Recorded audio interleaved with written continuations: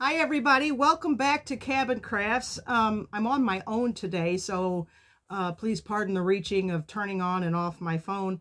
But I wanted to talk to you today about pins. I got a lot of questions last week when Justine and I did the short gown, and people were asking, how did you keep it closed? How did you keep it closed? And so what I wanted to show you today is, this is how we keep our garments closed. This is a straight pin.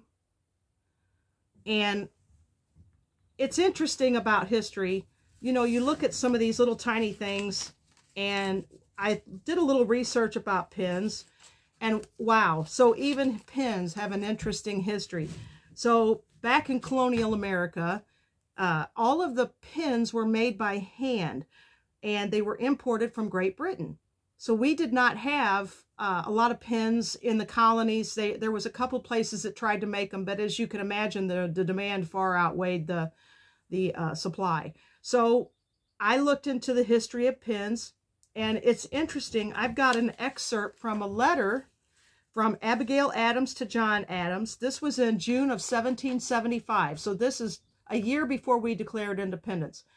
And so this probably would have been around the First Continental Congress. She wrote John a long letter, and she said at the end, "I have a much more importance to me. It is that you would send out Mr. Bass and purchase me a bundle of pins and put in your trunk for me. The cry for pins is so great that what we used to buy for 7.6 are now 20 shillings, and not to be had for that. A bundle contains 6,000, for which I used to give $1. But if you can procure for them for 50 shillings or £3, pray let me have them. Mr. Welch, who carries this to headquarters, waits, which prevents my adding more than that I am, with the tenderest regard." In other words, there was somebody waiting for her to finish this letter so he could take it to headquarters and send it with General Washington's correspondence, because at that time the British were intercepting our mail and were checking the letters for any kind of details about where powder, guns, anything was hiding. So she was actually writing the letter at that time, and it was going to go to one of Washington's adjutants to take with the regular correspondence to the Continental Congress. And so she knew it would be safe with Washington's letters. So anyway, she was needing pins. And like I said, they were handmade. And in order to get that head, what they used to do, so this was made from wire. This was made from wire. And they could either be made of brass or steel.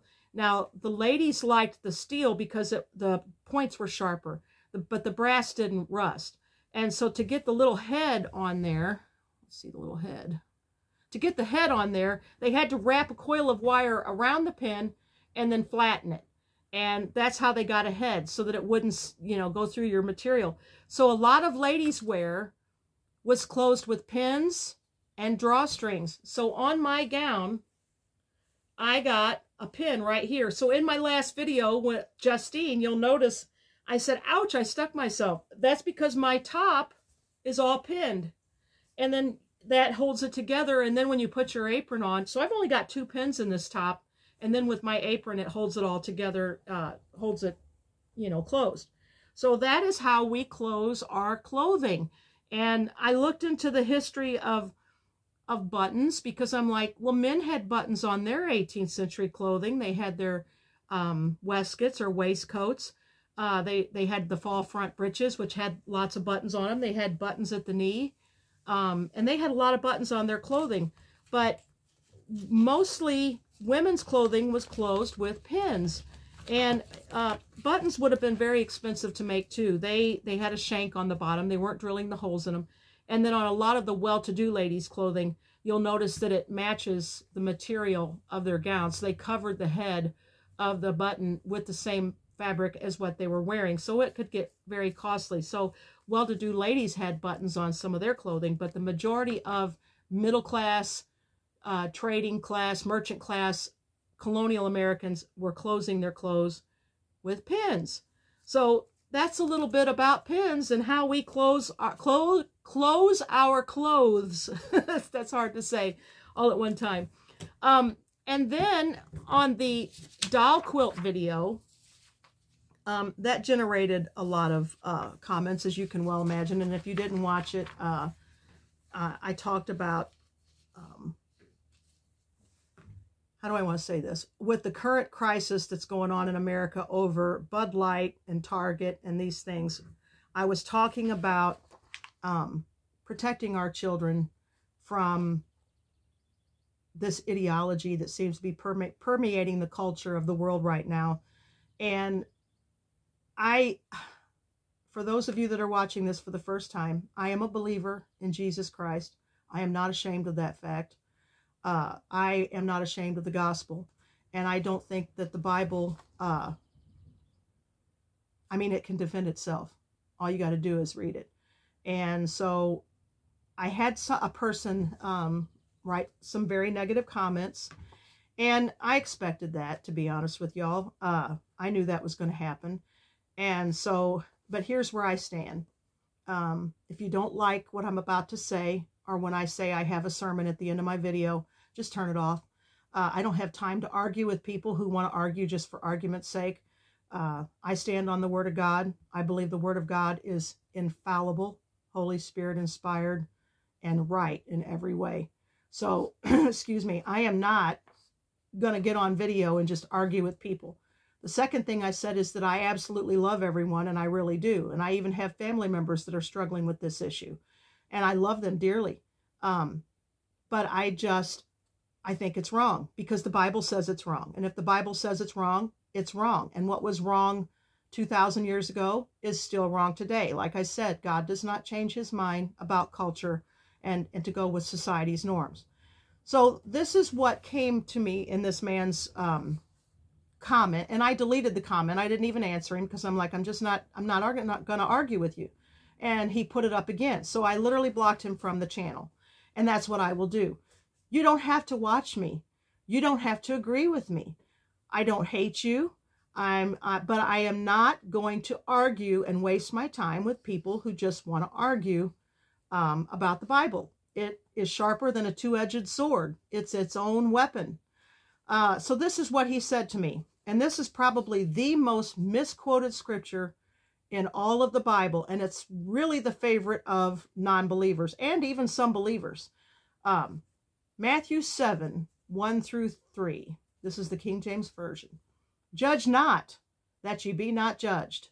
For with what judgment ye judge, ye shall be judged. And with what measure ye mete, it shall be measured to you again. And why beholdest thou the mote that is in thy brother's eye, but considerest not the beam that is in thine own eye? Now, this is at the end of Jesus' Sermon on the Mount, and he was dealing with a lot of hypocrites in the Pharisee circle. And the Pharisees were constantly going around judging people, being very self-righteous, being very judgmental and critical of everyone that was not like them. Jesus called them whitewashed tombs. He's like, you're clean on the outside, but you're dead bones on the inside. You're like a grave, okay? And so that is not what this scripture means. We have to make judgments every day about things, and what the Bible says is right and wrong, we have to judge based on scripture. So this has been taken totally out of context for years by people, and what it really means is we are not a judge. A judge can condemn and sentence people. We cannot sentence anyone in the Bible. God is the ultimate judge. But that doesn't mean that you don't call sin a sin. And that's what I did. It's also a sin to steal. It's also a sin to murder. It's also a sin to be jealous and idolatrous and adulterous. I mean, there's many things that are a sin, and you can preach about that, and you're not being judgmental. I'm not calling someone out and saying to this specific individual person, well, I don't do this, but you do this. That is what they're talking about, a critical, judgmental spirit, while you yourself are not perfect. The only person that is perfect that ever walked this earth was Jesus Christ. But this is the scripture that people like to conveniently go to whenever you call out sin, and it's not right. We have to judge every day. We make judgments about the weather. We look at our weather on our phones and we're like, oh, it's going to rain today. I'm going to carry an umbrella. That's a judgment. You made a judgment based on the weather. You make a judgment based on what's in your cupboard, what to prepare for food. Well, I have this tonight. I think I will cook this. That's actually a judgment you made based on what you had in your cupboard.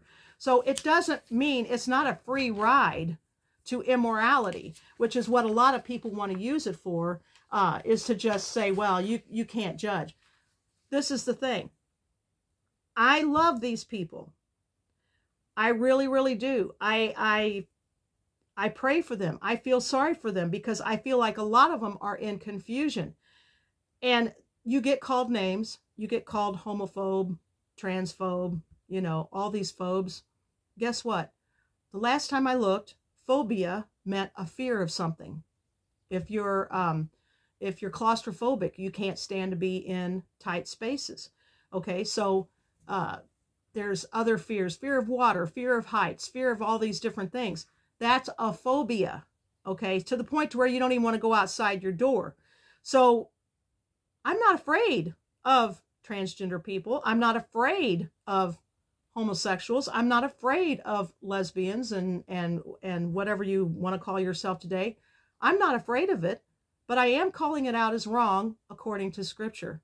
And that is not being judgmental, because at the same time, I don't hate that person. I love that person. I have a business. I have people come in my store that it is blatantly obvious what they are. And I treat them with the same kindness that I would any other customer who comes in my store. So don't call me a phobe and don't call me judgmental, because I treat them with respect and kindness. What they're doing, I think, is wrong, but that is based on Scripture. Scripture completely says, absolutely, without a doubt, that it is wrong for a man to love a man in a sexual way and a woman to love a woman in a sexual way.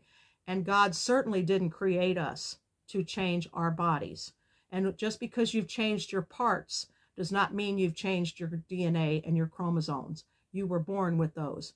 And so taking all of these extra hormones and whatever, that is man-made, okay? And it's still, you can put all of the female parts on a woman that you want, or on a man, and they're not going to have a baby. Okay, so that's where I stand on that. Again, I'm not saying this hateful, but because that gentleman wrote really hateful things to me, I'm explaining this. And like I said, if you don't like it, turn me off, because I'm not going to back down. I'm asking the Lord to give me more and more courage. This is not easy to do in this day and age. People, you will be attacked. And as you all have seen in some of my earlier videos, I actually take, I put a lot of stock in words. Words is one of my love languages. And so words hurt. And I'm not trying to hurt anyone with words, but the Bible is, like it says, sharper than a two-edged sword, and a sword cuts. And it's truth. And some people don't want to hear the truth. And it's easy to say, I don't believe in God, or I don't believe in the Bible. And I think people do that because if you don't, then you're not accountable to that God and that Bible. And that gives them an excuse and convenience for them to live the lifestyle that they want to live. But I will continue to teach truth, both in history and in biblical precepts. So if, like I said, if you don't like it, you can unsubscribe. You can turn me off. You can stop it after the craft, but I will not back down. I will stand on the Word of God.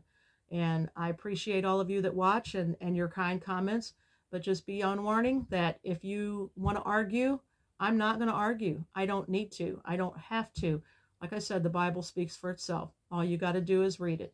And if you read it with an open heart, and you're doing something wrong, it will convict you. It happens to me all the time. I will read God's word and I will be like, oh, gosh, Candy, you really messed up there. I'm not perfect. I'm not saying I'm perfect. And I sin. We all sin. Paul said we sin daily.